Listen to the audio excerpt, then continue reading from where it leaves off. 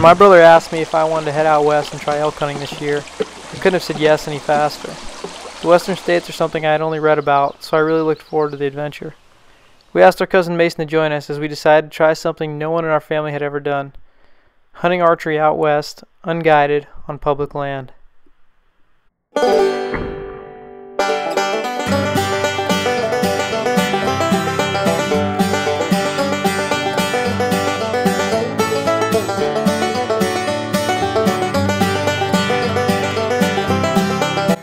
In preparation for this, we had done multiple overnight trips, testing our gear and getting conditioned for what would lie ahead.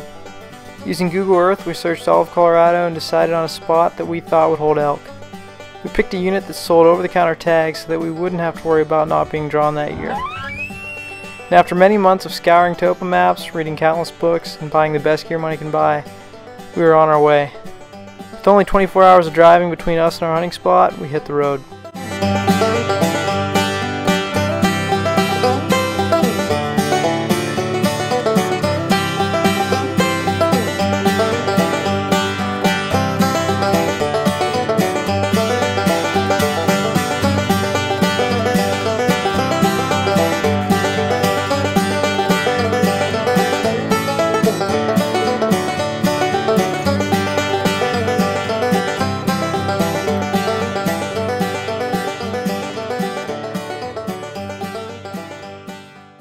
Once we arrived, we realized that the mountains were even bigger than we anticipated. So we grabbed one last bite to eat and decided to come up with a plan. Where do we want to camp tonight? Up here or up here? In here somewhere. Yeah, somewhere in here, and then tomorrow we'll... This looks like it'd be sweet to glass off of too. Yeah, but to get in there is the challenge because we'd have to do like... After strapping our packs on and starting our way up the mountain, we realized getting anywhere seemed to be a challenge. The air is much thinner at 8,000 feet, making us stop frequently. Our biggest problem the first day there was finding a way down off the ridge we set camp up on. The terrain was extremely steep and nothing but loose dirt. Once we set up camp, we decided to go find some water to fill up our hydration bladders. On the way down, we spotted an owl less than 10 feet away. Taking that as a sign of good luck, we made a set in hopes of luring something into the open. With nothing in sight and darkness coming fast, we pushed on. Within minutes of us starting to filter our water, we encountered our first surprise thunderstorm. While it wasn't a bad one, it made us realize how fast the weather can change in the mountains.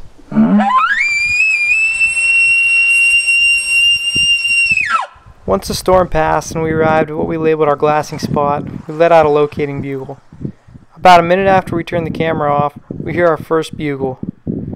It's in the valley below us, but with only a few minutes of light left, we have to wait until morning to go after him.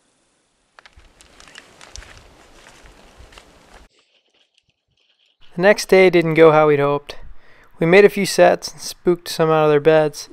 Although we never found the bull that bugled the night before, we found a lot of sign and still had high hopes.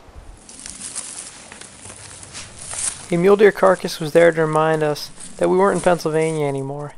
It had been killed and buried by a lion, then dug up by a bear sometime later. Lion kill.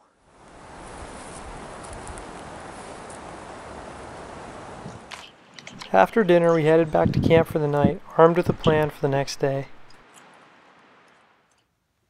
As most people know, plans change. That night when we crawled into our sleeping bags, bugles lit up the opposing valley below us. Everyone was ready to go after the two bulls we could hear, but that meant going into a valley we had yet to explore.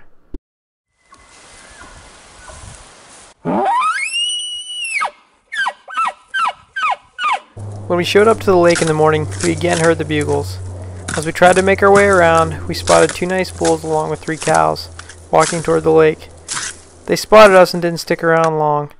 I immediately let out a bugle and instantly got a response. Beau and Mason went ahead trying to spot and stalk, while I stayed back getting them to sound off so they knew their location. Doing everything from raking trees to challenging them to a fight, the bulls were fired up. Swirling winds combined with some confusion between us led to us being unsuccessful.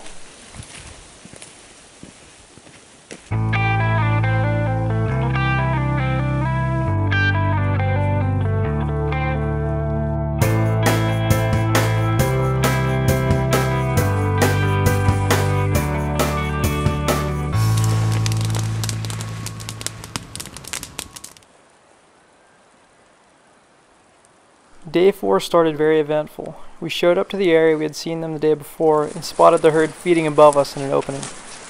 We tried to make an approach, but the changing winds limited us. After they disappeared over the hill, we couldn't locate them again. Days 5 and 6 blended together as nothing significant happened. The storms finally cleared up and the bugling came to a stop. We decided to hike back and camp at the truck the last night, hoping to shed most of our gear and go in light the last day. With only half a day left to hunt, we headed to a lower elevation. Again, nothing was bugling, so once it settled in that we were going home empty-handed, our thoughts turned to warm showers and cold beer.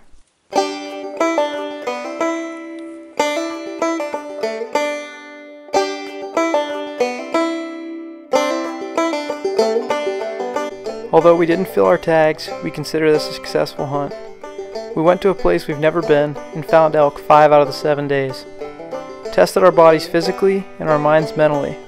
It's not about killing an animal, more the experience had and the memories made. You can bet that we'll be back and that this is just the start of an addiction.